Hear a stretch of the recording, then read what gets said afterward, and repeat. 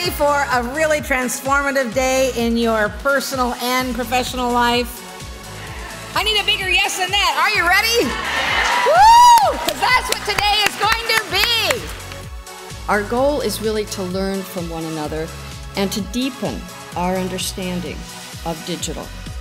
So we hope you walk away today with some steps that you can take when you go back into your organizations that will help them succeed with their business goals. In the next 3 years, one of the top 5 things that senior managers will look at about you is your digital reputation score, your clout score. Think about that. In the next 3 years, that'll be one of the top things that they look at. Do you have a digital reputation?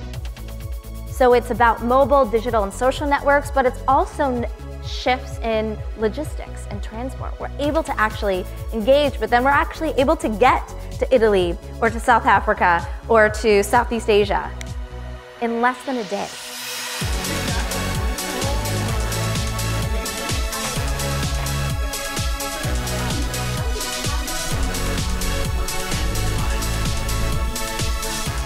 Most companies will have a social media guideline set of policies.